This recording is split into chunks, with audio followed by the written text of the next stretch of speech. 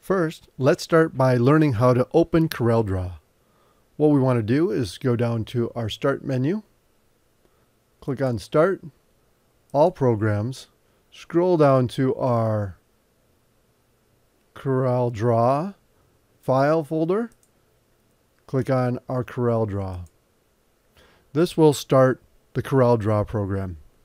Many versions of CorelDraw come up with a splash screen. Most cases, we want to just exit off of the splash screen. In this case, we have a welcome screen that comes up. We can scroll over,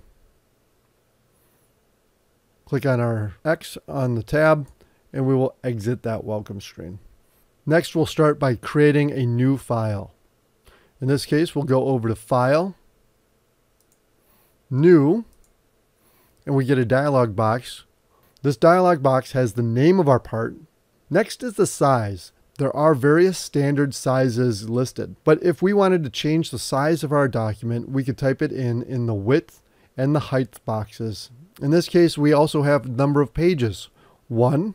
Typically, we'll do most documents with only 1 page. Rendering resolution, 300 dpi. That is the default. Most of the time, you won't need to change this. Once we're all set, we can click OK. Now that we have a new document, let's go through an overview of our screen. At the top, we have the menu bar. This is our classic menu that gets us access to all the commands in CorelDraw. We have our standard toolbar. This has many of the most commonly used commands. Property bar. Each of the tools has specific properties associated with them. Those properties will show up here depending on what tool you select. The toolbox. The toolbox has quick access to most of the tools that you'll need in CorelDraw. One thing you'll notice is that there is an arrow in the lower right-hand corner of some of the tools. If you go over to that tool and click on that arrow, click and hold, it will actually bring up other commands. So you'll be able to access more commands than just what is shown. The document window is made up of a couple different areas. First, we have the document page. It looks like a sheet of paper in the middle of our screen. This is our document. What is on this page is what is in our document. Outside of the document page is the desktop. We can have graphics in that area, but it won't be printed. It's more like an area that we can store things, but not use it in our document.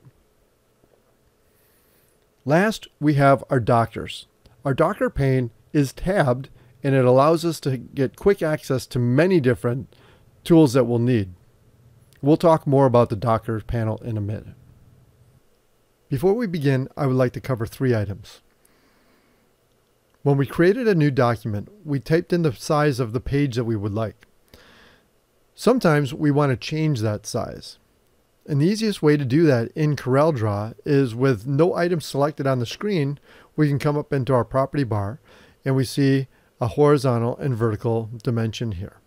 We also see that it's listed as letter. We can click down and select a different size document, but typically we want to create a custom size document. So to change the size of the page is we just click into the horizontal dimension, we type in a new one, and we can hit tab to go to the next one, and we can put it in that dimension, and then you hit enter and the page size will change.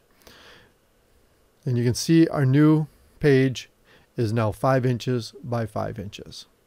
Sometimes we want to do this for the different equipment that we have in the FabLab. The next item I'd like to talk about is zooming.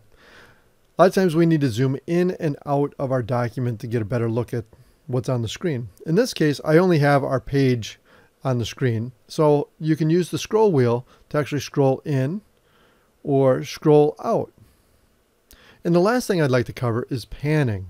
Many times when we're working on a document, we need to pan around. The way that we do that is by using the scroll bars on the sides of the window. We can use that to scroll up and down and horizontally. But another way to do it is to use the zoom tool. So if we zoom out, let's say we wanted to move over to the right, we'll just move over and we can then zoom in. So instead of panning, a lot of times we'll use the zoom in and zoom out to achieve the same result. CorelDraw is a very powerful program. There are many features and tools available to use. I will be talking about a small set of the tools that you will use to create graphics that you will use in conjunction with the equipment in the FabLab.